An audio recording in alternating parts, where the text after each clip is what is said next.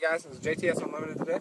We're up in Lake Rosemount. We got both our bikes out. What we're going to talk about today is what we think would be the best beginner bikes, really, honestly. Baby, wait, I know that you're afraid, but it'll be okay if you just stay with me. And we can run from here, and we can disappear, and they won't find us where we are going, dear. So baby, hold on to me, 'cause I know I can make you believe in something that only we can see.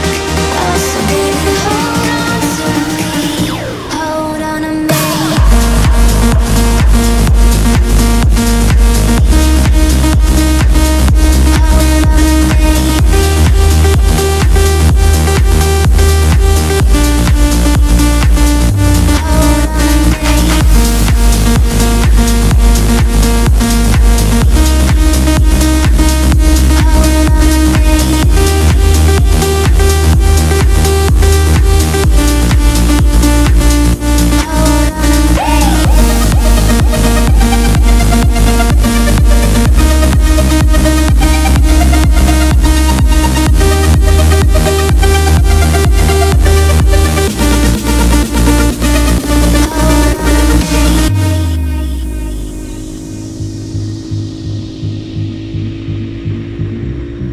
We've both been riding for, I'd say, about a month now. Yeah, probably close to a month.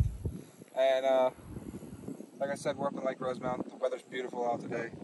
Nice and cloudy. Gorgeous. And we got a cold front down here, so it's fucking like... It's 87 degrees, like it's not 100 degrees anymore. And, but yeah, today the goal is to talk about some of the bikes that we think would be fantastic beginner bikes. And, You want to talk about yours first? sure. I got an MT03, Yamaha MT03. 2021 edition. Just picked it up about a month ago. Got like, I don't know, 1,300 miles on it now. I've been trying to ride the living shit out of it. And it's been fantastic so far. I love it.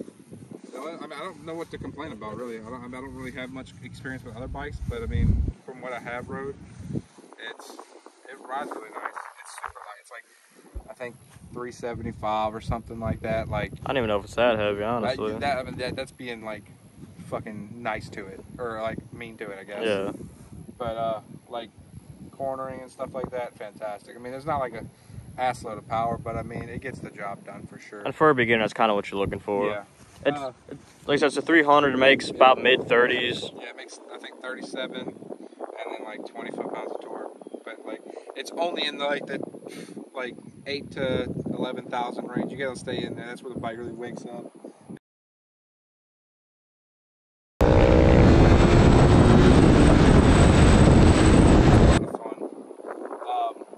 John's DRZ over here.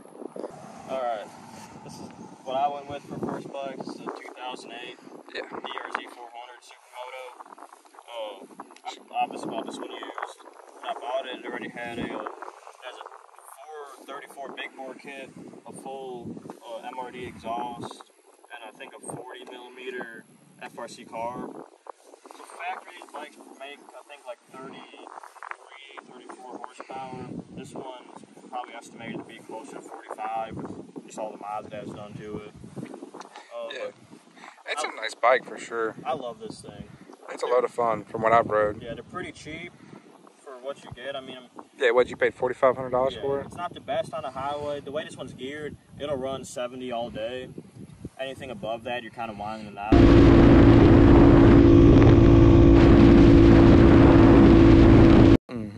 But it'll do 70 all day.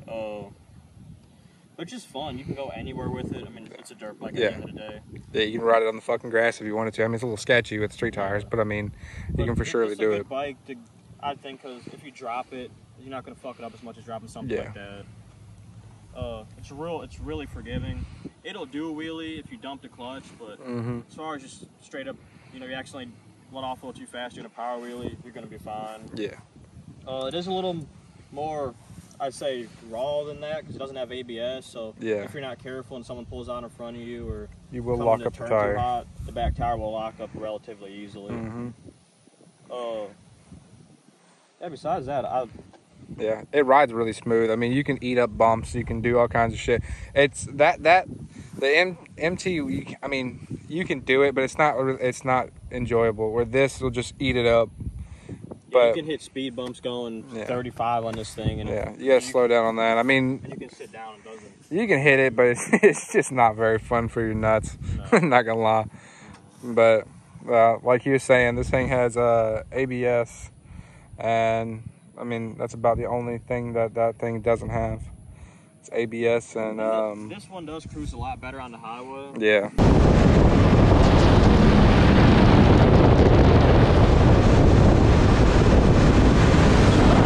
Top speed's about 115 or so. Yeah, it's about that. But at 70, it's a lot happier than that bike. Yeah, and I might just. The only thing is, you get like the bobblehead effect because you're just sitting there. There is no. It's a naked. Yeah, it's a naked. There's no windshield. I might put one of those little mini ones that go up to like right there just to help out a little bit. But I know we were riding home last night. It was pretty cold, and I had a jacket on. I was full tuck on the DRZ trying to block some of the wind. At night it's been getting real cold down here, surprisingly, even though it's like still summer. Yeah. Yeah, I'd say real cold. That's cold for down here, 65. As far as mods on your bike, all you've done so far is the throttle tube, huh? Yeah, I've only done the throttle tube, and I got a couple more ideas for it. I'm gonna put a Akrapovic exhaust, power command, get rid of this ugly shit, and I think that's about it. I actually think I'm gonna wrap all this in carbon fiber and whatnot. Maybe get the wheels redone, not blue or not the hot pink orange color. I don't know what that is, but it's that. But yeah, so if y'all don't have a motorcycle and you're thinking about getting one, just do it. Yeah. We woke up one day and we're like, we want bikes. And I promise you, I'll never not have a motorcycle again. Yeah, this dude really was very hesitant about it. Yeah. If I remember correctly, when he bought his, it was the worst financial decisions ever made, and now you can't get him off of it. Yeah, I ride it literally every day to work, and it gets like, I can't beat it, bro. I get like 55 miles to the gallon, and that's like me raw dogging the fuck out of it. This gets slightly less, being that it's carbureted. Yeah. But I can still go. Yeah, if I fill up once a day, he's filling up maybe twice on a rod. Yeah. Like I said, we rode probably 100 miles yesterday, and I burned 1.7 gallons of gas or whatever. So I mean, it's still, if you ride it nice, it'll get a good fuel mileage. But if you ride it how Supermoto's ridden, and getting down on it, it drinks gas. That's just your carburetor. Yeah. But it's been a load of fun so far. We do have a friend, he couldn't make it. We were trying to get him to come out, but he has a little he has a Harley 883. Yeah, 883. We're gonna have him come out and show, so you could show like a cruiser, supermoto, and a sport bike to represent beginner bikes. But he couldn't make it. He had some family plans. Yeah. But I mean, that's not a bad bike neither. If you're into the whole like wanting to cruise, have a Harley thing, it's definitely a fun little bike. You get to be a lot more relaxed and comfortable, but you give up for sure the fast turning abilities and sporty. You can still get down on them, but oh yeah, for sure. But peg if you get a little aggressive. Yeah, and especially for a beginner, you drag and peg, that's gonna be a little fucking scary. Yeah. So, but like, I mean, me and him both will be going through corners doing 70. Yeah, the speed limit. But yeah, I mean, both these bikes will get down to the, like, they're not fast by no means, but like when you can eat up corners, you don't have to slow down and. They get down. Yeah, it's not like the big one, like the big CC bikes where you have to slow down and go through the corners. No, you just. Yeah, these you just keep it fucking pegged and just go through the corners doing 70, and it loves it. Yeah. Like my bike, I don't have to really do much work. It sort of just wants to do it for you. His bike turns better than this. I shouldn't say better. You just have to want. Yeah, you have to make. Yeah, you gotta want it to turn. You're a little up more. You gotta. At least for me, I'm a smaller guy. You gotta get it. Yeah. But that being said, this bike has a way more torque. 30 and way more power. So right now at least. And it has like a 33-inch seat height. I'm what, like 5'10" maybe. Yeah. And when I'm on it, like I don't feel like if I want to, that's sitting on one foot, but like I can almost flat foot it with both feet. That was one of the things I was worried about getting the DRZ is that it does have a really tall seat height. Yeah. But a bike like his. Yeah, like, mine you can. It actually sits lower than a Grom, if I do believe. It sits like a half inch lower than a Grom. I mean, you can easily flat foot it. This is with it leaning over on the high side, and I got both feet Yeah. easily flat. That's another thing to look out for if you're a shorter rider. Yeah, if you're a shorter person, I mean, I'm not like a shorter. I'm probably the same height as John. I mean, about 5'10", 5'11", and I mean, I just wanted it just for the pure fact of how fucking comfortable it was. It's fantastic. We've been really working on getting our motovlog and shit set up. Yeah. We have the GoPros on. We just need to get the mics and everything that's going to be able to. Yeah, get the actual audio. Yeah, get the audio and whatnot. With the newer GoPros on the 7s, I heard it's not bad. But on the 9s and the 8s, you have to buy the GoPro Media Mod, which is $80 and a microphone and all that shit. And then you have to get the Bluetooth headset to actually talk to each other, and it's ended up being like $700-800 for both of us once it's done. Yeah. So we're working on that. Yeah, we should have them in the next couple of weeks for sure. But as of right now, we're just sort of trying to work with what we got. But for like this, so far I haven't had more fun in a long time. No, this is great. Yeah. Like I said, the side-by-side shit's fun, but you gotta load it on a trailer, drive 3 hours away, get fucking muddy, sleep in your truck. This, you just wake up like, I want to go for a little ride. Go ride. What we've been liking to do now is you just go and ride in some back roads, find somewhere to eat, eat something, ride home, make about a 3-4 hour ride. Mm-hmm. And it's really sort of been helpful. I mean, I know it's been slow for the YouTube right now.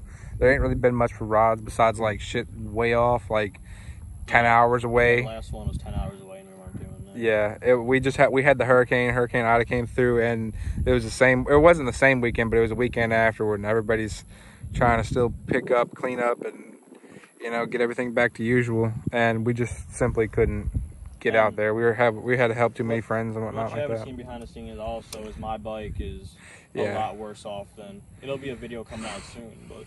Yeah, John, we've discovered a few things. I think we talked about my transmission. Yeah, we have video of my transmission going out, and we rebuilt the trans, found out all the problems and everything. Yeah, we were gonna make a video about it, but it's just there's been so much happening with it that we don't know where to start and where to stop with it, because as we're going, we're finding more fucking things. Yeah, I'll probably get a little video when we get to the house just to have it on record, but the front diff is completely cooked. All the welds on the lower control arms are all broken. Yeah, they're broke as fuck. I can't get any of the bolts out of it just because they're so bent and seized up. They're bent and seized inside the arms. It's sort of turning into a nightmare. So we're gonna have to go back and cut everything out, fucking rebuild everything. So my bike's gonna be down it's already been down for a month and a half. It's probably gonna be down for another 3-4 weeks. I think the next side-by-side video we're gonna have is Sabine for the Battle of the Builds. At the end of the month. Yeah, we're not going to stop doing that for the time being, for sure, but we just really haven't had any close rods. We haven't had any rods close enough, and we really just haven't had any time. Luckily, we've been able to still get a little bit of footage because we got the bikes, and that's sort of been helping out a lot. But we did some work to them. I had to put a new clutch cable on my bike yesterday. Made a video on that, just a little thing. We actually did I did that's another big thing with these bikes. So the throttle is very long, very, very long on these the MT03 on the stock. On the stock, you're right now that's full throttle because you put an R6 tube on, but before you'd be. Yeah, you have to wrap your fucking hand down, and it was. We gotta get this thing back. But yeah. For sure. So we're gonna go probably ride a little bit, have a little bit of fun, whatnot like that. Yeah, I might go find. I don't know if there's anything more scenic around here than this, honestly, but we're gonna go try. We could hit 421. It's a nice road, beautiful road. Yeah, you got some fields. Yeah. But yeah. Ready to see some motovlogging content? Make sure you subscribe. Yeah, we're gonna be doing that on our off time while we can. Hopefully we'll be able to do at least one of those a week. Cause yeah. I don't want to say it's an easier video to make, but we can just sit there and bullshit. Yeah, much easier. They take a little. From what I've seen, they're a little hard to edit because you got to put all the sounds and videos together. But I don't see why we couldn't do an every Friday or. Yeah, as of actually getting content and videos out, you don't have to drive 5 hours. Yeah, and then have to wait till Monday to be able to edit them. For this, you can just go on a couple-hour ride. Shoot one on a fucking weekend, come home and upload it Monday. Yeah. We can start doing, if y'all want to see it, one motovlog a week, every Wednesday or whatever. Post a motovlog. But if you are a beginner rider, dude, give it a try. I'm gonna suggest one of these, or like any other really like a smaller naked. The nakeds are nice because you're not so lean forward. You're not all hunched over like on a sport bike. Yeah, you get to relax a little bit, have fun. My actual first bike was a 2003 Ninja ZX6R, and let me tell you what, you can start on a 600cc sport bike if you want, but it gets away from you quick. I only had mine for a couple months, and when I had that I was like 17, so I was a lot stupider then too, but you can definitely do it. I taught myself how to ride. That's the first ever motorcycle I ever rode. Was that bike. I rode it home from buying it. But this thing, I'm not going to say it doesn't have enough power to kill you, because, I mean, fuck, you can die at 5 miles an hour. Yeah, you can. But on this bike, you can... It's not going to get away from you. You can go wide open in second gear. It's not going to try and do a wheelie. It's not going to try and spin the tire. It's just going to... It's going to go. Yeah. Motherfucker's got enough torque. It's going to go, but it's not going to... It's not going to try and do a backflip on you like a leader bike or something crazy. Yeah. But yeah, guys. Got a boat rolling in. Yeah. Big old pontoon boat. Yeah. We're gonna get a little more riding videos. Probably put a little montage of us riding after this. With some music or whatever. Trying to think of where we want to go ride. It'd be fun. Well, guys. Yeah. Awesome.